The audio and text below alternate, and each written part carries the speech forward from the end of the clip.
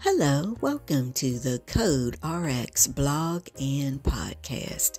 Thank you so much for tuning in. Now, this podcast and blog is hosted by Creative Designs by CCW, a full-service web design, social media, and SEO company. Now, my name is Candy, and I'm going to be your host for today's episode. Now, for today, we have what we think will be an exciting topic and agenda because we're going to dive deep into the Python programming language. Now, Python is a programming language that lets you work quickly to integrate your systems more effectively, and we're going to share an overview about this language with you today, and we hope that you'll stay tuned. We hope that you'll learn something, and at the end that you're going to feel a little bit more comfortable about Python and its usage. Python has gained immense popularity in recent years. Now, not only as a general purpose programming language, but also as a powerful tool for web development. So what exactly is Python? Python programming refers to the process of writing, testing, and maintaining code in the Python programming language. Now, Python is a high-level, versatile programming language, and it's known for its simplicity, readability, and the fact that it supports multiple programming paradigms, including procedural, object-oriented, and functional programming. Now, some of the key features would be readability. Python syntax is designed to be clear and readable, making it easy for developers to write and maintain code. Python is a general purpose language, and it can be used for a wide range of applications, including web development, data analysis, artificial intelligence, machine learning, automation, and more. Python has a rich set of standard libraries that provide pre-built modules and functions for various tasks, reducing the need for developers to write code from scratch. Python also has a large and active community of developers, which means there's a wealth of resources, documentation, and third-party packages available. Now, Python is an interpreted language, meaning that the code can be executed directly without the need for compilation. Now, this allows for quick development and testing.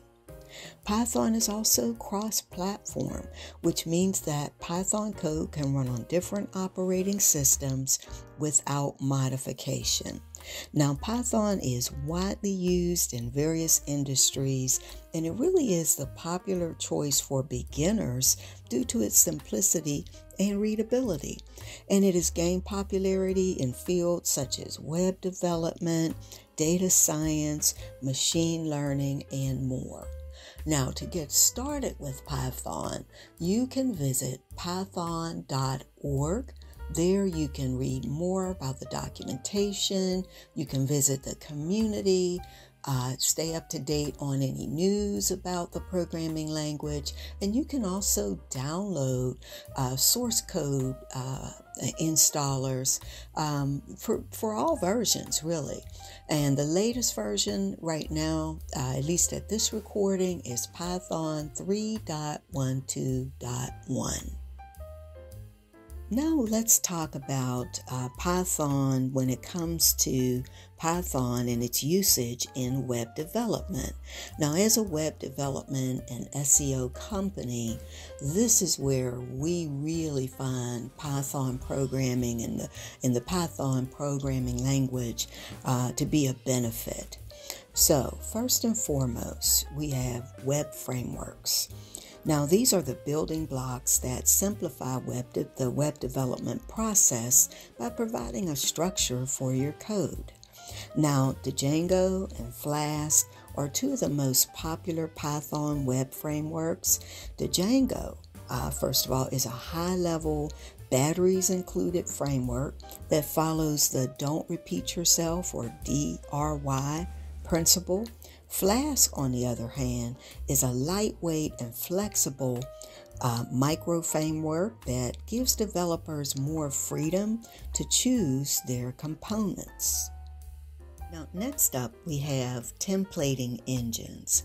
Now, these engines allow web developers to embed dynamic content into HTML, which is the primary language used for developing websites, making it easier to generate dynamic web pages. Now, Jinja 2 is a widely used templating engine in the Python web development world because it's intuitive, easy to use, and seamless, and it also integrates with Flask. But now some others that are used would be Handlebars, which is commonly used in JavaScript applications. Then there's Twig, which is used with Symfony framework and PHP.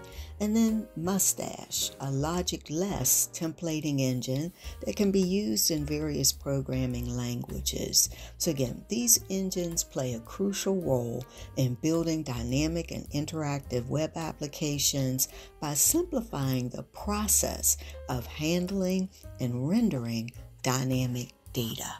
Another crucial aspect of web development is database integration.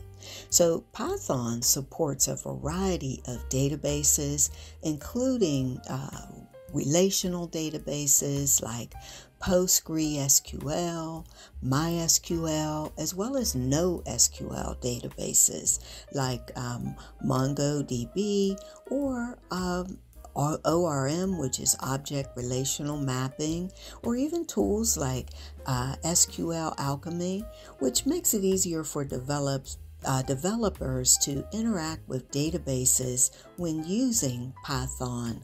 All right, now moving on to the front end. Front-end development often involves using JavaScript frameworks like React or Vue.js. And when you combine these frameworks with Python on the back end, it enables developers to create dynamic and responsive user interfaces. Now, a brief bit about Vue.js. If you haven't heard of it, it is a newish progressive JavaScript framework, and it's used for building user interfaces. Now, it's referred to as a front-end framework, usually because it is designed, as I said, to be used in development of web applications, specifically for creating dynamic and interactive user interfaces. Now, Vue is reactive, which means it efficiently updates and renders components when data changes. Now, a few of the benefits and key features, one would be declarative rendering, component-based architecture, two-way data binding, directives. Vue.js uses directives to extend HTML with additional functionality. Reactivity. Vue provides a reactivity system that ensures efficient updates when data changes, and that really helps in building responsive and dynamic user interfaces.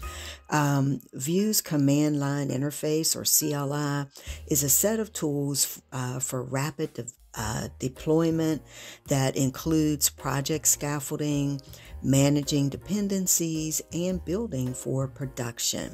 So overall, Vue.js is known for its simplicity, ease of integration, and it's known for having a gentle learning curve, making it a popular choice among developers for building modern and dynamic web applications. So one other notable advantage when working with Python is its strong community support. The Python community is known for its collaboration, and there is a wealth of documentation, tutorials, and open source projects available. And I'll link a few of those, some of the better tutorials and some of the other documentation in my description box of this video. Now, that makes it easier for developers to learn, share knowledge, and contribute to the ever-evolving world of Python and the Python programming language. Now, also, before we wrap up today's episode, I wanted to touch briefly on deployment. Python web applications can be deployed using various hosting services, including cloud platforms like AWS, Heroku, Python Anywhere. Now, these services provide scalable solutions, ensuring that your web application can handle varying levels of traffic. And again, I think I may have mentioned it earlier, but if I didn't, go to python.org. That's where you can download source code and installers and get started, especially if you're new to programming or new to Python. Or whether even if you're an experienced developer, they've got a great beginner's guide. That you can also download documents. You can download there. You can visit their community, view some success stories. We really think you'll enjoy it. Again, that's python.org.